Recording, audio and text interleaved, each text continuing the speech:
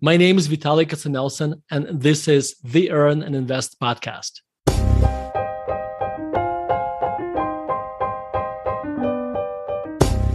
Over the years, I've changed the way I look at the past.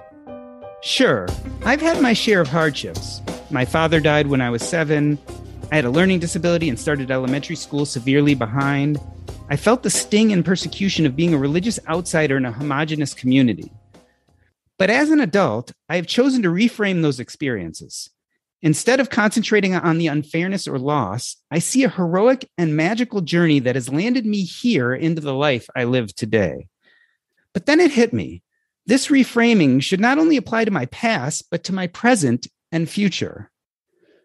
Just like my past, I can't totally control what will happen to me. But I sure can influence one thing: how I think about it. Vitaliy Katsenelson joined Investment Management Associates, IMA, in 1997, at first as an analyst. Then he became a portfolio manager, CIO, and today he's IMA's CEO and its biggest cheerleader. He's the author of several books, including the most recent Soul in the Game, in which he champions the classic Stoic teachings both in life and investing. Vitaliy, welcome to Earn and Invest. In your book, Soul in the Game, you say, the Stoics viewed money as an external advantage. The goal, however, is not to acquire as many external advantages as possible, but to use them wisely. Is it me, or does this seem like an unlikely philosophy for a wealth manager? What a great question. So I love how you put it. Well, I think number one, I think we have to look at this, the Epictetus has this concept, the economy of control. And you have things that are internal, things you can control, and things that are external that you can't control. Money would fall, and under internal, there are very few things that fall into it. How you respond to things, you can control, okay? How you behave, you can control. Almost everything else is external because it's not up to you. And therefore, money would fall into something that is external because you can work very hard to make money, but you still may not be able to make a lot of money, okay? So I would argue you want to focus on the process, not as much on the outcome, and not necessarily set goals where you say, I need to have this much money in my bank account by this date. And there are many other reasons why not to do this. But one of the reasons is that, to answer your question, is that when you don't arrive to this goal, you won't, you're not going to be crushed. But also another reason is when you arrive to this goal, then a lot of people just set a new goal that is larger, and the rat race continues. And also what happens when you are just, and this may go against some of the people, what people believe in the FIRE movement, but you should really focus on living today, on focusing on the life you have today. And a lot of times when we set goals, I'm not gonna enjoy life until I make $5 million, and my life will begin when I'm gonna have $5 million in the checking account or whatever. Well, the problem is you're only given so much life, right? And if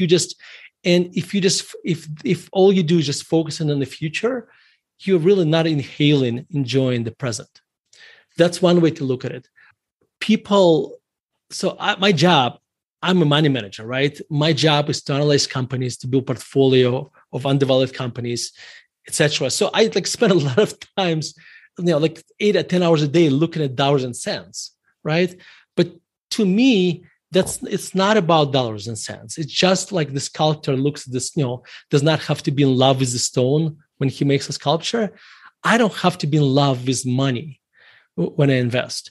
Money is just part of the game, of analyzing companies, etc. It's just one of the variables. I would argue that money, when you don't have money, a lot of your problem, it's the source of a lot of your problems. When you have money, and we'll talk about what does it mean to have me in a second. When you have money, then it's actually could remove a lot of problems if you let it. But a lot of people, what I find when they have money, it just creates a new set of problems for them. What I mean by when I say have, it's just basically, and there was a lot of studies that found that after you make a certain amount of money, that where you pay for your basic expenses, then the incremental dollar brings you a lot less happiness or removes a lot less pain. But I tell you this, I've met many people who have hundreds of millions of dollars and are still obsessed about money as of a person who has $10,000. Okay. And I would argue that what money does really, it gives you options. It gives you options. It gives you freedom. But one thing I know for sure, that lack of money could bring unhappiness, and Stoics would have ways to deal with that. But money by itself does not bring you happiness, because there is such a thing as a hedonic adaptation, is that we get used to new things very quickly. It's like when you buy a new car and you have this jolt of happiness, and then a few months later, it just becomes an old car. So you began by mentioning Epictetus, who was one of the primary and first writers about Stoicism. As you're answering this question, I'm reminded of you talking about your father in the book. He was an academic, a professor, and I'm hearing that in your voice as you talk about Stoicism. How did you get into wealth management? Like when you were in college, was this a path that you chose? True story. I wrote my first book in part because there's many reasons why I wrote it, but one of them because I wanted my father to read it. Why did I want my father to read it? Well, my father has a PhD in electrical engineering. He's a true Renaissance man. It's an intellectual Renaissance man. He's my role model. And he always took what I'm doing as some kind of a version of a legalized gambling. He always looked at the stock market as a form of legalized gambling. And actually, so I wrote my first book, Active Value Investing. It was 278 pages, 75 charts and tables. It was written for professionals like myself. And unfortunately, my father came to the United States when he was 58 years old. So his English, even though he tried incredibly hard, was not good enough to read that book. When that book was translated into Russian, the Russian publisher asked if I would edit the book. I said, sure, no problem. And they sent me the translated manuscript, and I started reading it, and I realized I understand every single word, but when I put them together, the meaning is kind of lost to me. So I took this opportunity to ask my father to edit the book. Remember, this is a person who never took an investment class or finance class in his life. And my father diligently edited this book. And we had this long discussions, about this. And after my father read this book, he realized that, yes, what I do is not a form of legalized gambling. And so that was one of the high points, in my life. My father finally, because for a long time, he was telling me maybe I should open a bagel shop or something, do something that's productive for the society, not the investment thing. I was lucky that I fell into investing when I was relatively young. I think it was my 22 or 23 years old. And at that time, I was second or third year at school, maybe second year at CU Denver. And I was dating a lot of different majors. I had a management, I had a marketing, some other computer science. I was going to be a lawyer for about a day. And then I took a finance class, and I happened to get a job at an investment firm. And they hired me not because I was good at the investment, et cetera. I was good with computers. And this combination of taking a finance class and working at an investment firm and talking to other portfolio managers at the firm, that made me realize that, my God, this is what I want to do for the rest of my life. So I was very lucky. And the good thing about this, when you realize this is what your passion is, now you can focus. Now I knew exactly what I wanted to do. I needed to get my undergraduate degree in finance, graduate degree, get my CFA, which is Chartered Financial Analyst designation. And that, and after that, basically, that's how I got on this path. The book, Soul in the Game, is a varied book in which you talk about family, you talk about life, philosophy, as well as wealth. I'm going to do you slight disservice here because I'm going to focus on one part of the book, which is Stoicism and how it relates to your life as well as to investing. One thing I found interesting is in the beginning of the chapters in which you talk about Stoicism, you mentioned someone you call the Stoic of Nebraska. And I'm wondering why you call him that, because that is not how the rest of the world sees him. Well, Warren Buffett is usually referred to as Oracle of Omaha, but if you listen, I've been going to Berkshire Hathaway annual meetings for the last 12 or 13 years. And if you listen to him, he actually, a lot of things he says are very stoic. He talks about having an internal and external scorecard. You and I talked about the dichotomy of control. Well, that's what it's internal scorecard. It's external scorecard is the same thing. Internal scorecard basically says when you make a decision, he puts it this way: think about what if this act was published on the front page of a newspaper? Would you still be proud of this? There's a lot of things actually. I look at Warren Buffett, and I learned a lot about from him about investing, and also I learned about and I didn't realize it at the time, but this was my first kind of one of my first introductions to Stoicism through him. But I just did not realize until I started writing the book. But also like in the Stoics, it's kind of interesting. Stoics talked a lot about you having your heroes, a person you're trying to emulate. But one thing I realized, when you look at a hero, you realize that none of us are perfect. All of us, even your heroes, are not perfect. And when you look at your heroes, you want to see things you want to emulate and things you don't want to emulate. So you want to have, even in your heroes, you want to have heroes and anti-heroes inside of them. And so when I look at Warren Buffett, luckily, when my kids were young, my son, I forget how old he was, but maybe 7 or 8 years old, I read this book, Snowball, about Warren Buffett. And this is the only authorized biography of Buffett, written by Alice Schroeder, which is, 670 pages, 600 or 700 pages. And it's a phenomenal book. But the most important lesson I got out of this book had nothing to do with investing. It had to do what I did not want to become. I realized I did not want to become Warren Buffett in this regard. He had such a great burning passion for investing. Then this passion basically burnt out other parts of his life. And he neglected his wife. And again, I'm not judging him. I'm just saying, I'm just kind of interpreting what I from what I read in the book, and as importantly, he neglected his children. It's again, his children were taken care for, etc. But he spent most of his time in his study where he was looking to find another undervalued stock, and I realized I will never have Buffett's wealth, financial wealth, and which is fine.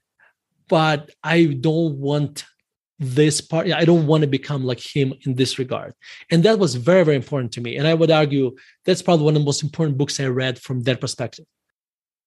I love the section in your book, which talks about just this, where you say that you should covet thy neighbor's wife, right?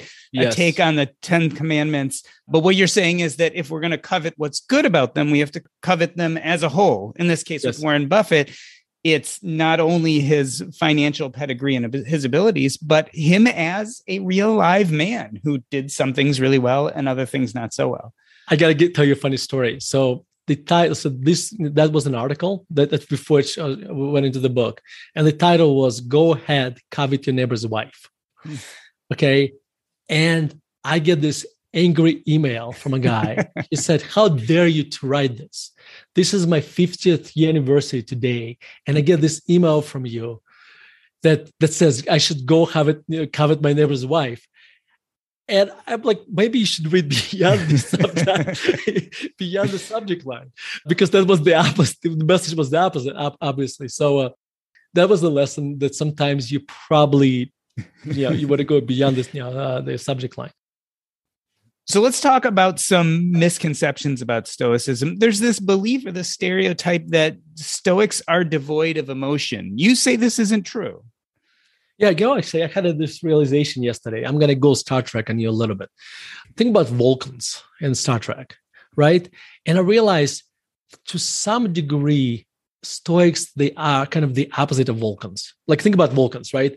Spock, he was very emotional, right, inside of him, but he would not let these emotions come out using willpower. And that to me is not what Stoics are. Stoics, basically, what they try to do, they would try to look at this negative emotions, and try to switch them in the neutral emotions, sometimes into positive, sometimes into neutral. And that is the Stoic superpower, where what I'd say, it's not about not having emotions. It's about be able to manage them in a way that what could be a negative emotion turn into neutral or positive emotion. And when we are born, think about this. And when we are born, we are not. It's not like we're given an instruction manual for life. Really, the way we interact with life is kind of randomly written into our operating system by our parents, which is probably one of the most important contributions. But then by our friends, and if we're lucky and we have friends that came perfectly, that help us to write in our operating system in the right way, we'll benefit from them, but could also go the other way. But then also through a lot of our just life experiences. I look at Stoicism as basically an operating system for life.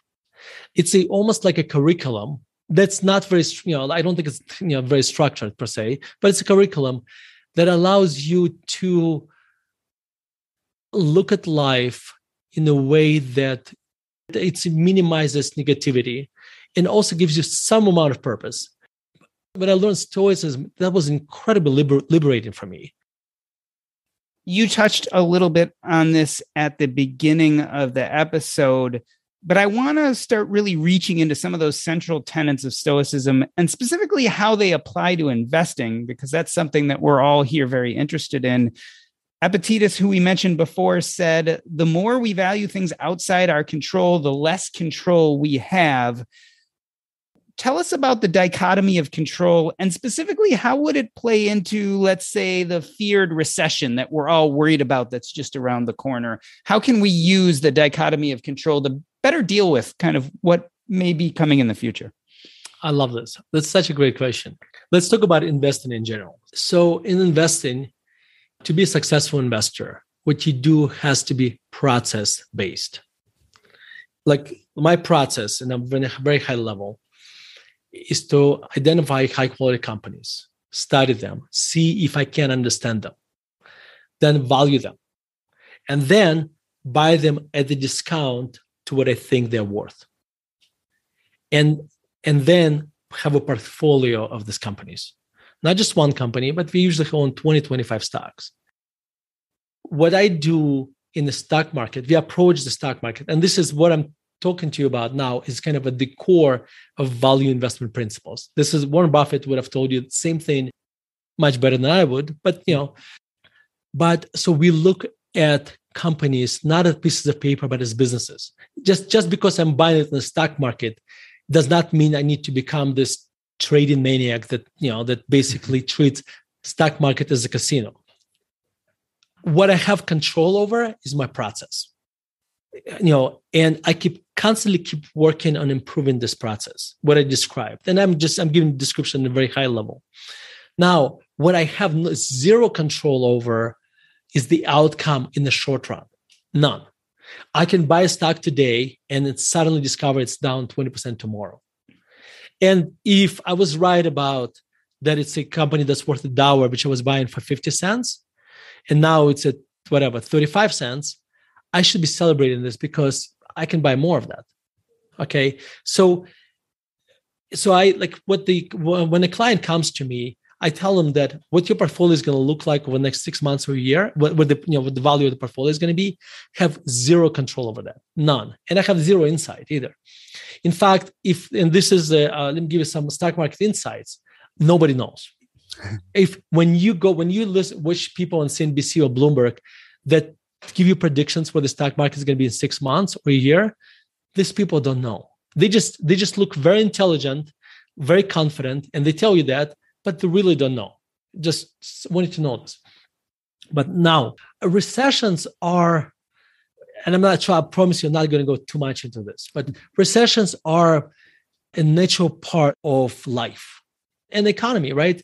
We need recessions because during the expansions, things get loose.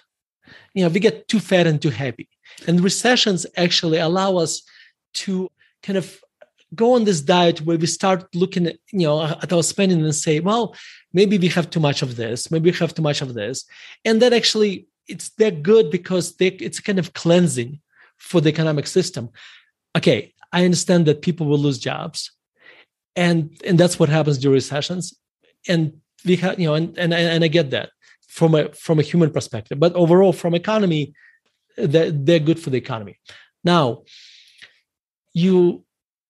Stoics would say you probably need to have a negative visualization to realize when I'm buying a company, yes, recessions will come. And you should ask yourself a question, would I be comfortable owning this company during the recession? And if you're not, maybe you should not be buying the stock, period. You should also be expecting that there will be stock volatility and the stock could decline 30%. Again, you can practice pre-negative visualization, saying, okay, well, am I comfortable if one day I discover this company is down 30%, the stock is down 30%? And if you are not, well, first of all, maybe you should not be doing investing, period. And maybe you should have somebody do it for you. Or maybe you should not be buying that stock if you're not comfortable with that.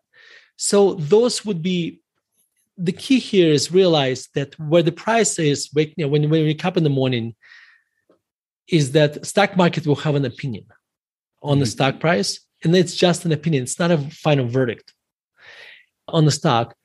And what you should be really focusing not on those opinions, but on your process. So what you're saying is that there's a dichotomy of control. There's the things we can control, our process, the things we can't control, what's going to happen any given day in the stock market. It's easy to say that, but then when you're sitting there and looking at the stock market fall 30%, theory goes out the window. So when you're in that kind of judgment phase, how do we reframe? Because I think this is something that a lot of us can intellectually say, I agree with you, Vitaliy, this makes total sense. On the other hand, when we're looking at our numbers, the day the stock market drops 30%, there's a huge urge to sell and get out before things get really bad, before the bloodbath happens. Even if we did all that process up front, how do we reframe the conversation in our head? Doc, this is such a great question. So a couple of things. Actually, I see this because I deal I manage money for investors. I see this all the time. And actually, it's called empathy gap.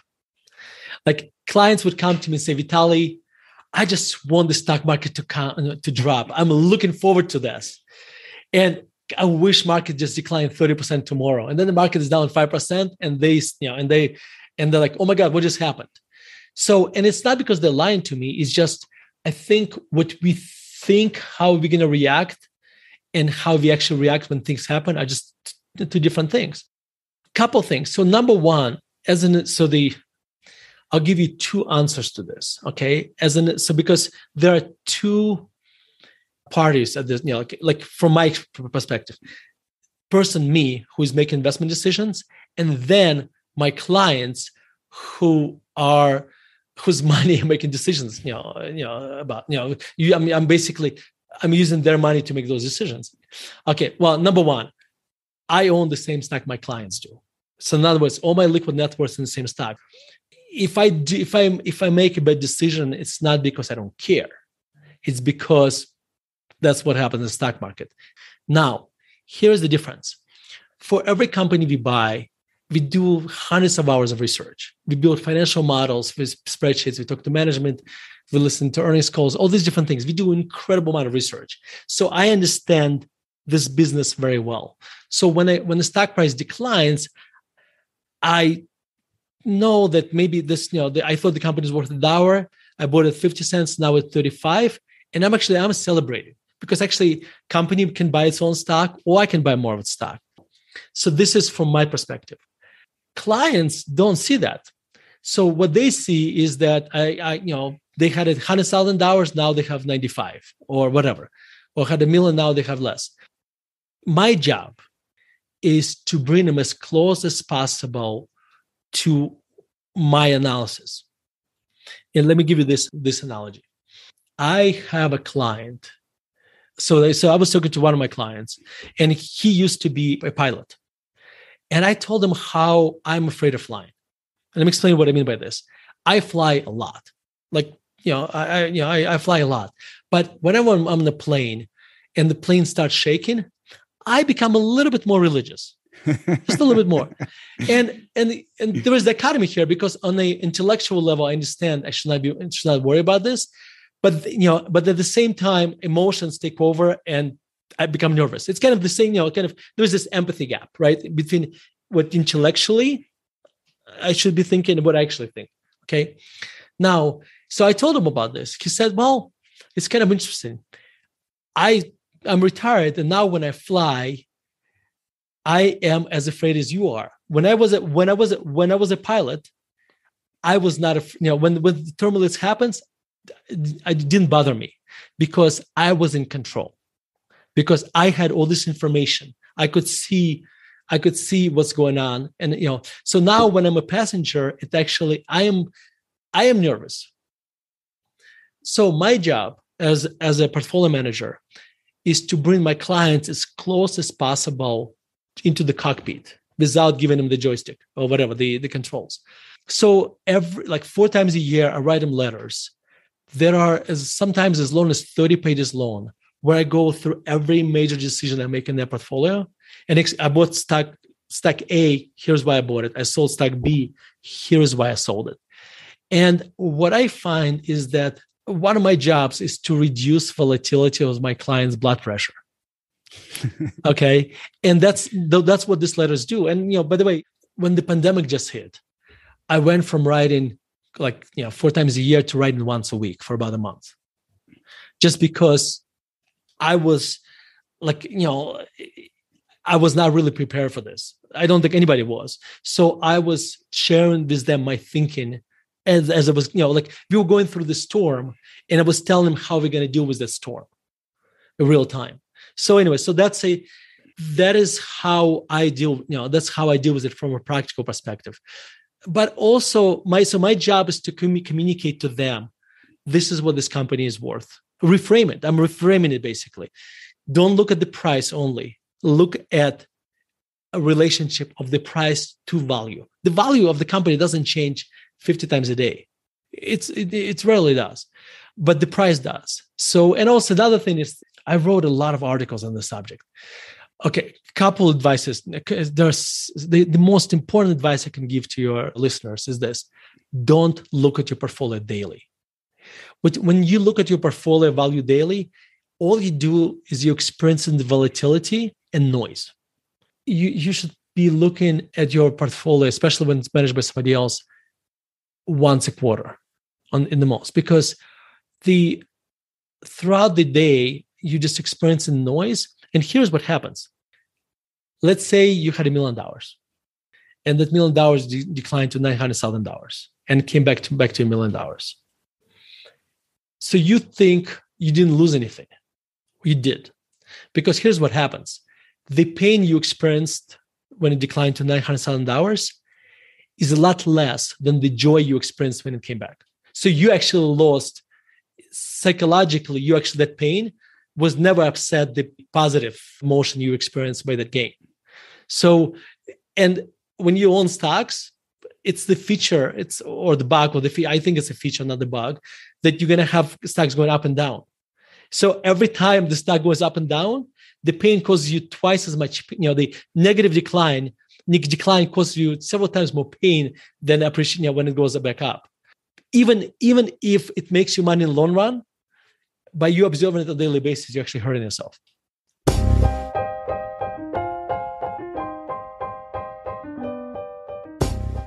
We are talking to Vitaliy Katsenelson. He joined Investment Management Associates in 1997, first as an analyst, then he became a portfolio manager, CIO, and today he's IMA's CEO and its biggest cheerleader. We're going to take a short break. I'm Doc G, and this is the Earn and Invest podcast.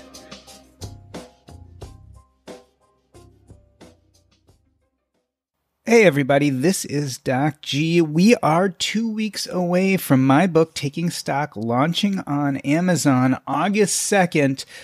We now have both a paperback version, a Kindle version, and Audible's version is coming out. It is now available for pre-order.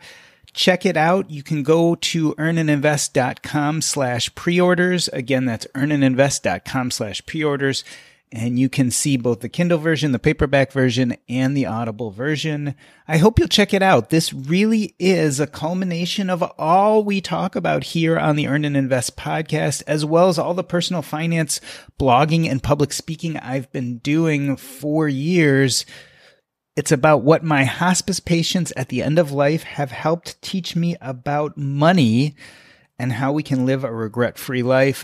I really hope you check it out and enjoy it. Now back to the show.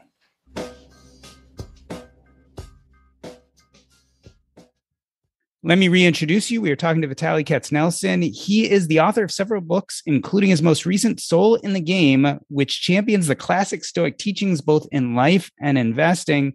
Vitaliy, we were talking about some of the major Stoic principles. One is the dichotomy of control, and we talked about reframing. I want to move towards another one, which you briefly mentioned, negative visualization. Let me give you a lens to look at this at. Lately, I myself have been looking at my own book launch, and I've been working on positive visualization, this idea of seeing it be successful, seeing myself sell 1 million copies. You talk about negative visualization. Is it right that, especially at the beginning of your career, you would imagine yourself losing your biggest clients and kind of ponder that, and that would help you forward as you started? It's such a great question. Yeah, so this is a true story. I don't know. This is my firm. This is maybe 10 years ago. I forget when it was, but my firm was much, much smaller. And we had this large client. When he signed up, he basically told me everything I wanted to hear in the sense, Vitaliy, I'm buying into your philosophy. I'm a long-term investor. He was like a perfect client.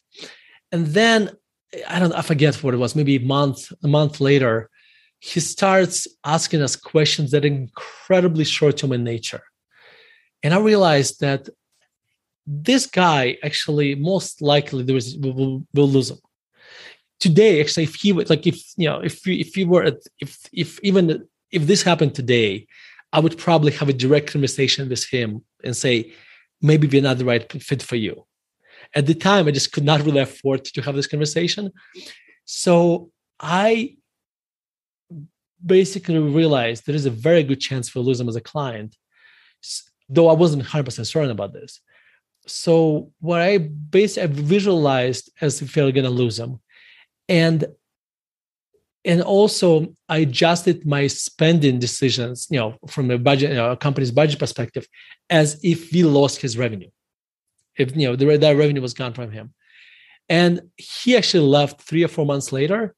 And I tell you, when he left, I was actually kind of even a little bit more relieved because the uncertainty was gone. I'm like, okay.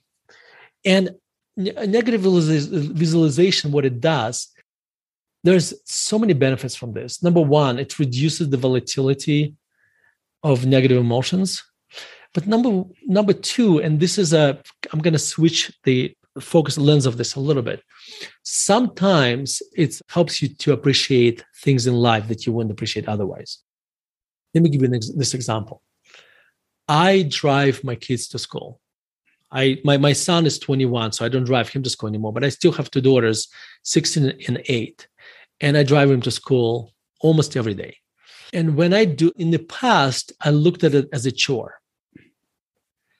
But then, and this is a combination of 2 concepts now, reframing and negative visualization. Then I realized that I should be looking at it differently. I should be looking at it as a gift, as an incredible gift, because I'm given this incredible opportunity to spend time with my daughters. My 16-year-old only has 2 years left. And there's probably, I don't know, 200 school days a year, or maybe a little bit more than that. I only have 400 days in the car, 400 days that I'll be able to spend driving her to school over the next 2 years. And one thing it does, first of all, now I look at that with a smile and I look forward to driving them to school. But there is something else. When I'm in the car with them, I don't talk to my friends. I don't talk on the phone. We listen to the music together. We talk. And so my attention shifts to them. So I appreciate them more because I realize that's finite. And that is another benefit. That's another benefit of this negative visualization, because you start to appreciate things a lot more in life. You mentioned, and your story really reminds me of this in the book, a specific type of negative visualization called the last time. Talk about that a little bit and how it helps you appreciate things. Yeah, I almost touched on this right now, because you kind of last time you realize anything you do in life, there will be time when it is the last time. I met somebody a young woman who has a son who is a year old. And she asked me, any advice you can give me as a young parent? And I said, yes, there's one advice. And I said, there's always going to be focus. Like when I was a young father, I always mentally wanted my kids to get to the next stage of their life. I'll give you an example. When they were crawling, I wanted them to walk. When they were walking, I wanted them to be self-sufficient, etc. And not use diapers anymore.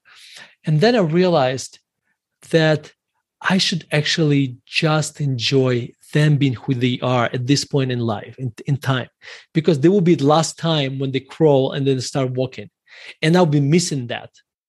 And so when you approach each day with a kind of this thinking that today may be the last time I'm doing something, I might as well enjoy it. I might kind of be there. That is so, so powerful. This idea of time and negative visualization, I think, wends its way throughout the Stoic literature.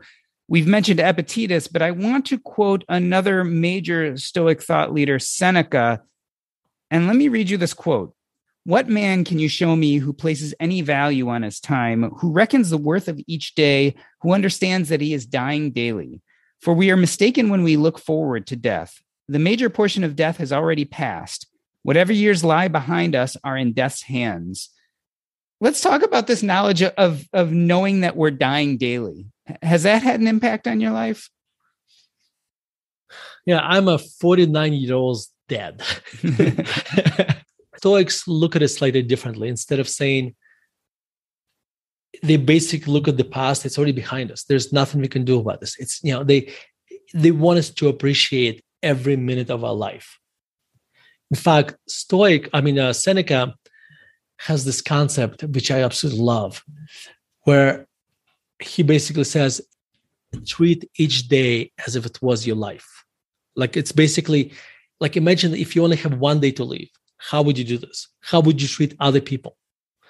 And suddenly you're probably not going to spend this much time watching cat videos on Facebook. You'll be doing things that are more meaningful.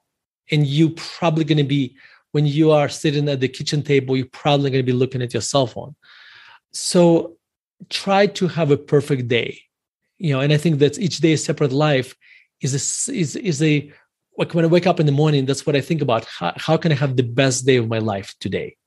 It's Steve Jobs talk about it, how, as much as I hate this, but death is not a bug. It's the feature of life. Because, and I'm paraphrasing him, because death makes us appreciate life so much more. When I lived in Russia, I don't think I ever had Coke. Maybe I had Coke or Pepsi once, when I lived in Russia. When I came to the United States, and when I remember when I tried it once, it was Pepsi, how much I loved it. It was such a great taste. Then I came to the United States, and I was shocked that you can buy kind of a gallon of Coke for like very little. And for the first year or two in the United States, I consumed Coke probably made up for the first lack of consumption for the previous 18 years. And I remember going to the restaurant where you could get unlimited refills. And I was on my third refill of Coke. And I realized I can't even taste the taste anymore. It just tasted like brown water.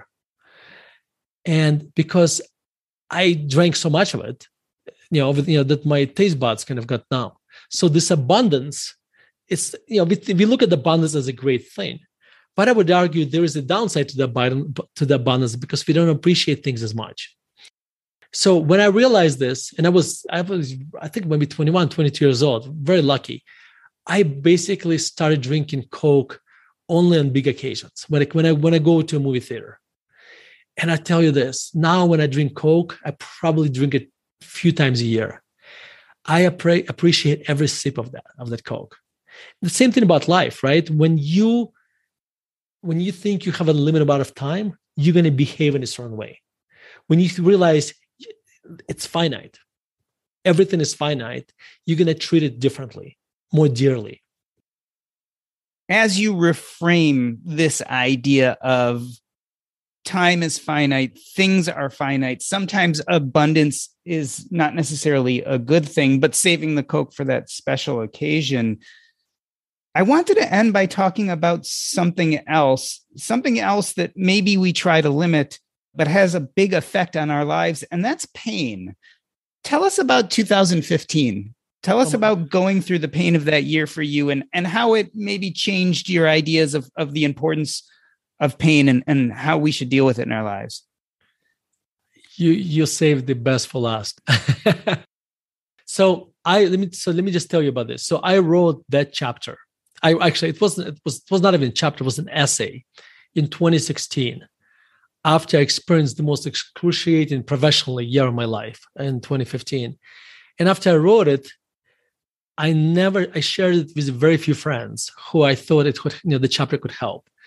But I did not have the guts to publish it because it was such a painful experience. And it was if you read it, it's an extremely vulnerable chapter, right? I'm sure you could feel the pain kind of on the pages. For sure. So what happened was this. So I took over, I started managing the company. So I've been portfolio manager for a long time. And I became a CEO of the company in 2012. And at the time we were the company was not really managed much. My partner, Mike, his wife was sick. He was focusing on other parts of his life, but he was not really focusing on running the company.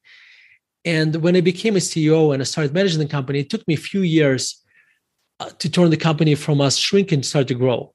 And in 2015, we started to get a lot of new clients. We started to grow. And imagine this, you invest with us and suddenly you wake up and realize you have less money. You have less money than when you started. And it was a painful year because it's almost like usually when you invest, you're always going to have a few stocks that don't work out. It's almost like or at that point in time, especially that year, I had a little bit more stocks that didn't work out, but more importantly, my portfolio was kind of not doing. I didn't have anything to offset that. So we had and then there was this tipping point where I was in Israel on a trip that was scheduled like maybe 8 months before that with my friends, and I had this one stock that basically declined by 70-80% in one day. And I forget it wasn't such a great big position, but it was just almost like the last drop that kind of it hurt. It hurt, and I found myself incredibly depressed. And I think at the time, portfolio was down maybe 10-15%, which is kind of on the grand scheme of things. When I look at it now, I'm like, okay, well, that's kind of a normal volatility of the stock market. It's not like we declined 90%, right? It wasn't anything like that. We were down 10-15%, but that was I remember I was so depressed because we were going through to Israel. We went to this party where there was a lot of music. There was a lot of people were dancing and they were so happy. And I didn't realize how depressed people feel. Like it's this dichotomy where I feel so bad inside and there's so much happiness. And I look at these people and I realize they don't realize how unhappy I am. Anyway, so my point is this. Like after I went through this experience and 2016 ended up being a great year. So 2017 ended up being better. When I was looking at 2016, I realized when I was at 2016 looking at 2015, I realized I should be looking at this pain, and this pain actually should be, we should try to capitalize on that. Because what pain does, it makes you, it focuses you, and it focuses you to see how you can improve. And that's exactly, if you do it right, that's what you should be doing. You say, okay, this is what happened. How can I improve? And in 2016, I looked at at my decisions I made in 2014 and 2013 and 2015, because usually what happens is that when you make bad decisions, they don't manifest right away. Like you may feel it. I might have felt in 2015, but those were not necessarily the decisions I made in 2015. They were purchase decisions I made in 2014 and 2013. And I went back and re-examined my decisions.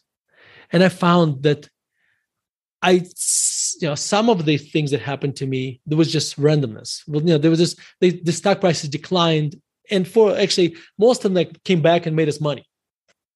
The one stock that actually declined 80%, that stock actually never came back. And I realized I made an analytical mistake when I was analyzing it. And I learned from that and modified our investment process to make sure we don't make that mistake or that type of mistake. And since then, I haven't made that mistake. This is 7 years later, I haven't made that type of mistake, which saved me from a lot of pain that could have been experiencing today. So we should be looking today at pain and not just try to dismiss it, to see if you can learn from it. Sometimes, not all the time, you can learn from it. If you are involved and this is what Stoics would tell you, if you are involved in any creative activity, the pain is part of it. Okay? If there is no, because any creativity comes with pain, because when you start, you don't know where the finish is going to look like. You don't know what the final product is going to look like. And that difference between where you are and where you're going to be, there is a lot of uncertainty. And you try and you fail. By the way, WD-40, actually, I was just WD-40, which, it's called WD-40 because that's with his 40th trial. Yeah. Okay. He failed 39 times before he got to the formula. So any creative activity is going to have a certain amount of pain, and you should be expecting that. Now, the question is this pain meaningful to you? Like it's in other words, in life, happiness really comes from having good problems. If you don't have good problems, you're going to have a very kind of uninteresting, boring life. And a lot of good problems start, when you walk and you see a guy, there's construction going on, and you see a guy standing with a stop and go sign. When that guy has very little creative pain when he's standing there with that sign, stop and go, because there's very little uncertainty of what he has to do. When you deal with anything creative, pain will be part of it, and you should expect that. Stoics have this whole menu of things you can do to deal with pain. Number one, you should use the negative visualization ahead of time to be prepared for this. So in other words, right now, when we are doing actually relatively well, I should be looking forward towards the end of the year or whatever, next year, expecting that my portfolio will be down 30%. Okay, I should be also looking in the proper context. In the proper context, in 26, it's kind of interesting. If I look at 2015 and I combine the returns of 2015 with 2014, we still had over 2 years, we still had 2 good years. If I looked and combined 2015 with 2016, we still had 2 good years as well. But also in Stoics, Marcus Aurelius, which is another Stoic who was the emperor of Rome, he talked about whenever you have problems, you don't want to amplify them by using a lot of fancy words. You want to kind of break them down to the basics. Okay, let me give you an example. When you go to a restaurant, and Americans are great at this, they're going to tell you that, the server will tell you, would you like this, Alaskan salmon with honey glazed and a basil from France or whatever. It's going to be a very, very fancy name, right? Marcus Aurelius would say, like, would you like a dead fish with some herbs? Okay. Mm-hmm. And the point is this: a lot of times we actually amplify things that don't need to be amplified. What I've, instead of trying to say how much I screwed up in 2015, I should have said, well, we have one stock down 80%, 3 stocks down, whatever that was, 30%. Our portfolio is down this much. And I should have looked at every single stock and say, okay, this stock, I don't think it's going to come back. These 2 stocks, they don't have any problems. The stock price declined. And if you approach it this way, then suddenly first of all, the amount of pain you have is actually going to decline, because a lot of it is artificially created in our mind. And also what's going to happen is that you're going to become a lot more objective. And I think so one thing actually did help me at that point, like that day when I was like at the bottom of it, I sat down and wrote a letter to my clients. When I write, I'm a lot more rational than when I'm in my own head. And writing this letter, I basically talked to my clients exactly what happened. And after I was done with that, the amount of pain I felt maybe declined by 50%, which was huge. The book is Soul in the Game. I've not done it complete justice. We've talked about one section, which is Stoicism, but there is a lot about money, life, classical music composers, you name it. There's a lot of great info there. I wanted to end this episode the way I end every episode by asking you first, what is going on in your life? Specifically, where can people get Soul in the Game if they're interested? And next, if they want to ask you questions, how can they reach out to you? So tell us about the easiest way to get Soul in the Game into their hands. Well, they can buy it in any online bookstore. But what I would suggest they do, go to soulinthegame.net. And there they'll find instructions where they can buy the book, which is fine. But more importantly, they'll get instructions how they can get 4 new chapters I wrote after the book came out. So, because one thing I realized when I finished writing the book, the only way I could finish writing the book by telling myself that this is just volume 1.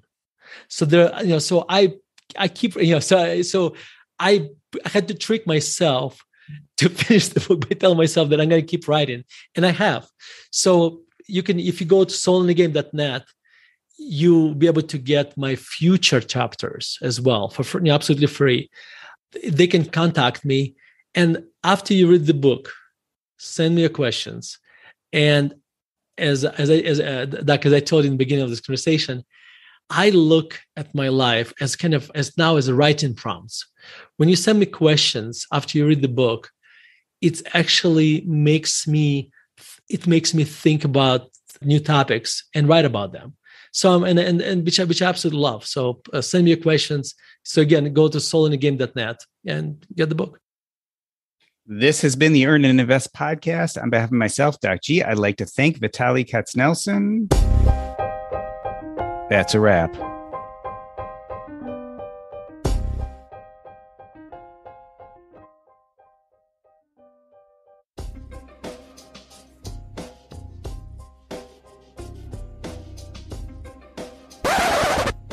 Awesome. All right. So I leave the recording going just for a few minutes while we chat, just as like an after show, if anything comes up worth putting up there. Yeah. So was there anything so clearly I couldn't have covered the whole book, right? Because there's a lot there. Yeah. Is there anything at least about what we did talk about that you feel like we missed or didn't talk about? I got to tell you the story when I realized I'm wealthy, and it's not as bad as it sounds. Go ahead. Not as bad as it sounds.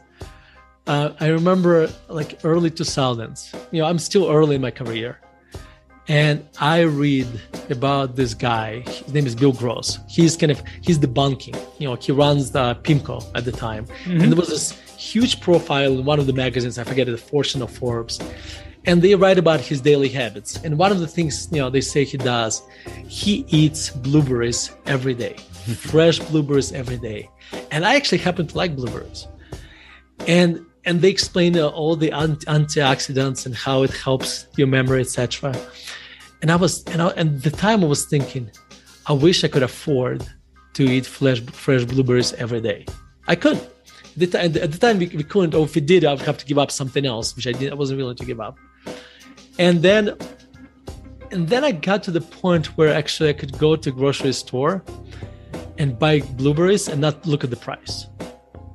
And that's when I felt wealthy. In fact, every time I buy blueberries now, when my wife sends me shopping, I always buy blueberries, and every single time it gives me this little jolt of happiness. By the way, just so I don't sound like a complete jerk, the blueberries cost as much as a Starbucks fancy drink. So to me, that actually buying blueberries gave me meaning and gave me some satisfaction. So anyway. So that's how I think I think the punchline is that the little things in life can really bring us a lot of happiness. We just have to be mindful about them. Yeah, I totally agree. I mean, I think that we spend a lot of time, we as in the greater we, spend a lot of time focusing on money because we think it'll make us happy. And clearly it doesn't. The Stoics knew it. You know it. I know it. It's more that there are certain luxuries in life, specifically pursuing things that are important to us, or sometimes it is those little material or consumption things that have real meaning for us. It's being able to take advantage of those that matters.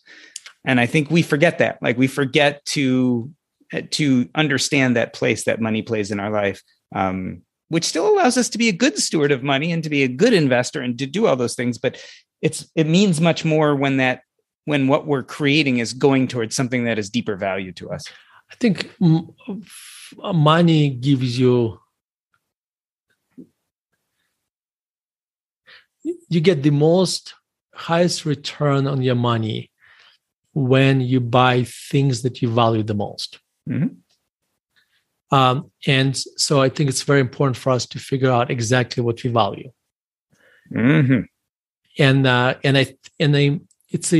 We have to be mindful about this. Like if I in my future chapters, I write about mindfulness. Yeah. Because I don't think I spent some time working on this, on writing about this in the book, but I don't think I've done it justice.